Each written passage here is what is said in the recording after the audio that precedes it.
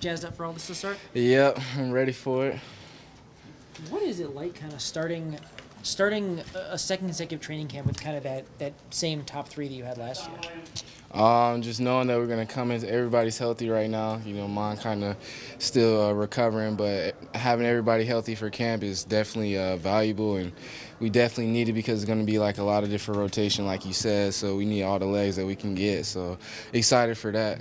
Do you expect this to be another three-back rotation or even four at times, or are you guys competing for the lead role? How do you view this? I think I view it as, you know, everybody's going to play.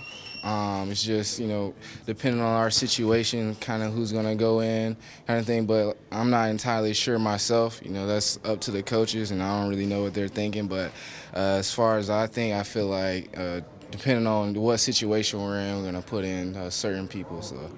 What do you think this running game, overall backs line, everyone kind of just has to do better coming off last season? Just got to produce more on certain situations like third and short, you know, even fourth and short, or, you know, second and long, just being able to get that third and short.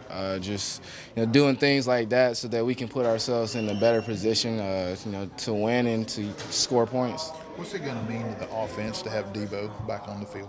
Debo, for the offense, I feel like he adds a lot of different things. You know, he's a receiver. He can catch the ball. He can run the ball, kind of thing. So I feel like it's going to open up the run game when he's at receiver, and you know he may even do some jet sweeps like he's been doing, or maybe even line up back at running back.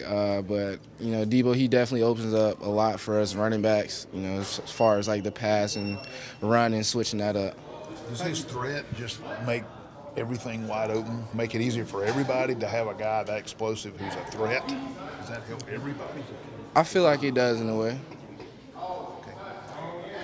AJ, just talk about BMAC's offense and how the running back, you know, was utilized in the offense.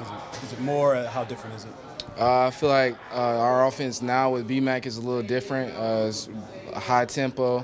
You know, we're going like a lot of different plays at a time, and you know, with BMAC, I feel like it's a lot of, you know, run, pass, and it's just like a mix of different things versus just doing the same thing, or just keep repeating plays and stuff like that. I feel like BMAC has a master plan, and he really knows what he's doing. So I feel like everybody on the offense definitely puts their faith and trust in him that, you know, he's going to do what he has to do.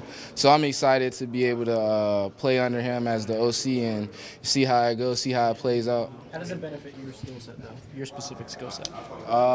With BMAC having the high tempo, I mean, I'm not the biggest guy, so being a smaller guy, I kind of have to make up for some things, like, you know, having like a lot of energy and not getting tired. So I feel like as far as me personally, with the high tempo offense, I feel like that I could be effective because I can just do a lot of different things as far as, you know, making sure like I'm getting up for the next play and running back to the next play, just getting the defense tired.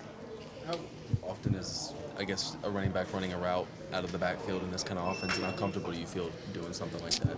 I feel like we run whenever we have a pass. We run routes. I mean, obviously you have your pass protection first, but I feel like it's going to open up a lot of things. It's just going to expand the defense. You know, us running routes, whether we're running a swing or a flare or just a sit route, we're just going to have like a lot of different areas that are going to be open. That I feel like years before it weren't open before. So. Jake said that he thinks that every play, that you guys think that every play in this offense can go for a touchdown. Is that kind of how you feel, and just how explosive do you think you guys can be? I do feel like a lot of plays in our offense are definitely designed to, you know, get points, and I feel like we're definitely comfortable. I mean, that's what we want to do. We want to score points, so just, you know, running it up on teams, you know, to get the dub, that's the name of the game. There's a lot of changes on the position changes on the offensive line. How do you guys feel about the line this year? I mean, I feel like we're confident. You know, we've never, you know, been like not confident in our line. Just, you know, everybody needs work. You know, even me. You know, I still need work. I still have to get better. But I feel like we do overall. Like, we definitely trust them, and we trust that Coach Wolf's going to get them right. Just, you know, training in the summer and just seeing them doing all the extra work that they've been doing. Like, I feel like it's really going to pay off for them. So I'm excited to see how it's going to play out for us. AJ, how did you guys use the success of last season in this off season to kind of prepare for, I guess, even bigger things this year?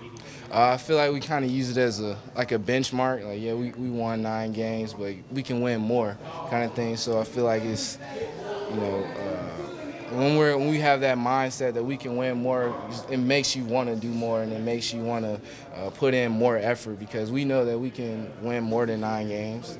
And if we don't think like that, then we're not going to do it. So it's just a matter of that mindset. Did you that see attitude. that? Did you see that effort during off-season workouts with the guys? I did. Yeah. Most definitely.